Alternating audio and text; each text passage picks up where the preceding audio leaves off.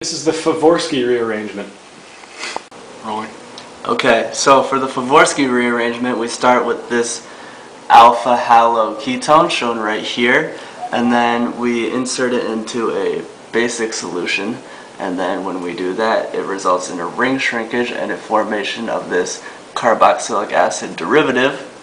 But if instead of the H, we have an R group, instead of this H, we'll have another R group, and that results in an ester product. So here we start with a alpha halo ketone in the presence of alkoxide base.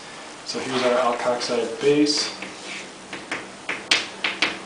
and it attacks one of these hydrogens because they're more acidic in pKa values than this one. So what happens is these electrons move there. These go.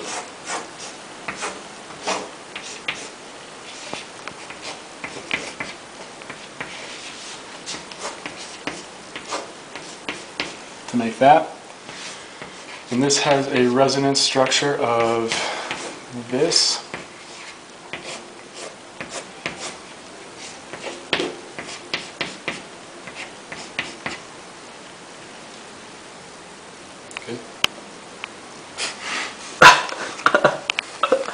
Okay, so I'm just gonna number our carbons so we can keep track of what's going on here.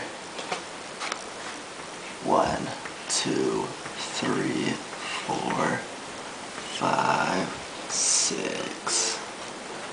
Okay. So this lone pair here on the cyclohexane on carbon 6 comes and attacks carbon 2, which is already partially positive because it's attached to the electronegative chlorine. So these electrons here come off and go to the chlorine, which kind of floats away, Cl minus. And then we're left with a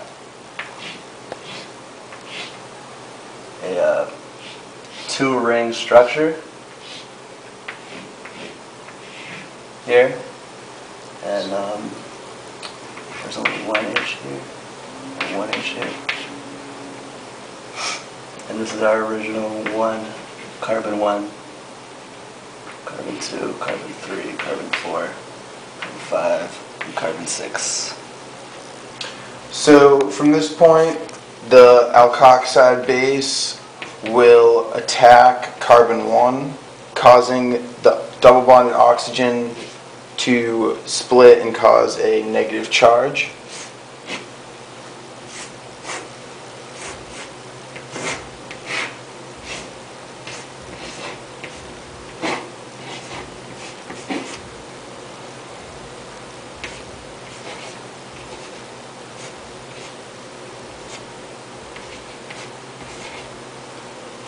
Nice. Yeah, step 3. Smile. Step 3. Step 3.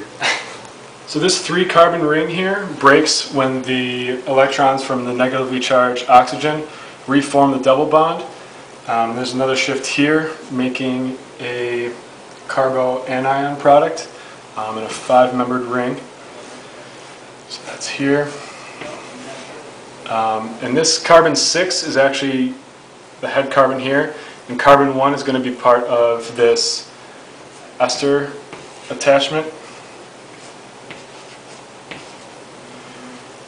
So, and the negative charge is on carbon 2. Rolling. So the final step is the water from earlier that deprotonated our original cyclohexane ring comes in and protonates our cyclopentane ring, giving our final product.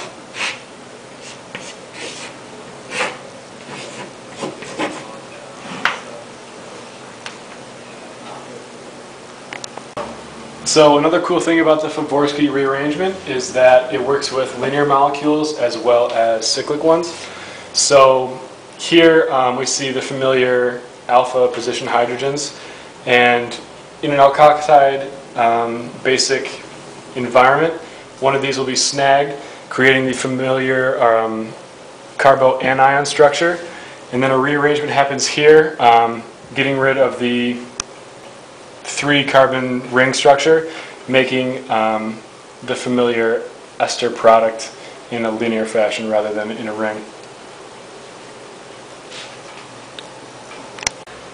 Multiple Favorskii rearrangements can cause an interesting molecule to form called cubane. Cubane is highly dense and highly energetic, meaning that a lot of energy is stored in a small place.